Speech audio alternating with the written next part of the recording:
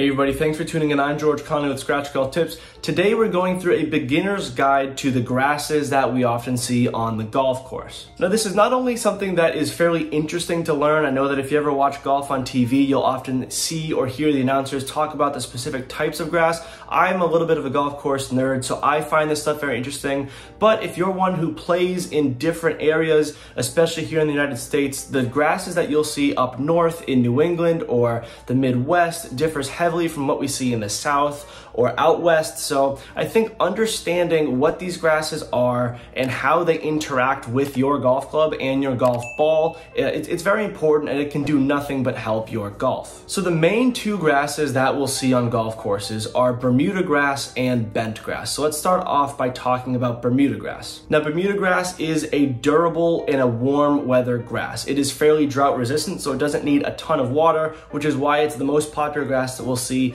in the southern part of the United States. I play out of Florida. Basically every single golf course here has Bermuda grass. Now speaking from a personal standpoint, I've played a lot of golf in New England. I've played a lot of golf in Florida. The way that I stand on Bermuda grass is when you're out of the fairway and you're out of the rough, Bermuda is much more forgiving than bent grass. Bent grass is what we see up north, but around the greens, chipping and putting is a little bit more difficult personally for me on Bermuda than it is on bent grass. Comparatively, Bermuda grass is pretty slick. It can be quick and it can be firm, and one thing that a lot of golfers will notice is that unless that golf course is really wet and just recently got rain, Bermuda grass greens are not nearly as receptive to the golf ball, meaning that you're not going to see these massive divots in the green. It's much more difficult to spin the ball back. Putting touch shots on the greens with your chipping is a little bit more difficult to do. So there's less finesse involved on the firmness and the durable Bermuda grass around the greens. So that's the general breakdown of Bermuda grass. Now let's talk about bent grass, which, as I said earlier, it's more suited to the northern,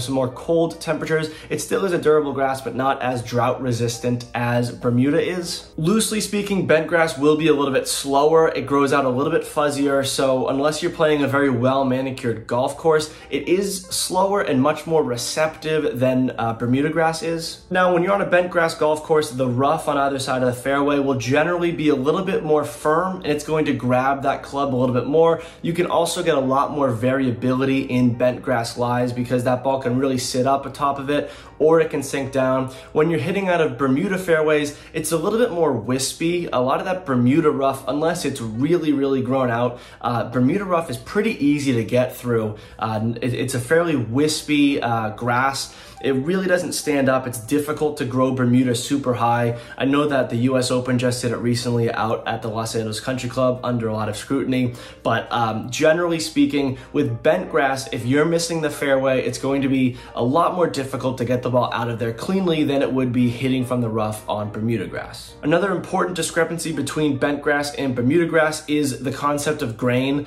Bermuda grass, you'll often hear players hitting into the grain, putting away from the grain, and that's not really something we see on bent grass. Bent grass doesn't grow as much with the grain. However, if you have played on Bermuda grass, you'll know that you can be over a shot chipping and all that grass seems like it's growing right into your club. And when that grass is growing in, that really makes your job a little bit more difficult, because as that club bottoms out, especially with those finesse shots like chipping and pitching, that if you're into the grain, that grain can really eat up the sole of your club and you'll chunk a lot more chips. Conversely, if you're with the grain, it seems like you're almost playing golf on easy mode sometimes, because that grain will just help scoop your club right along. And that concept is not only important when chipping on Bermuda greens, but also putting.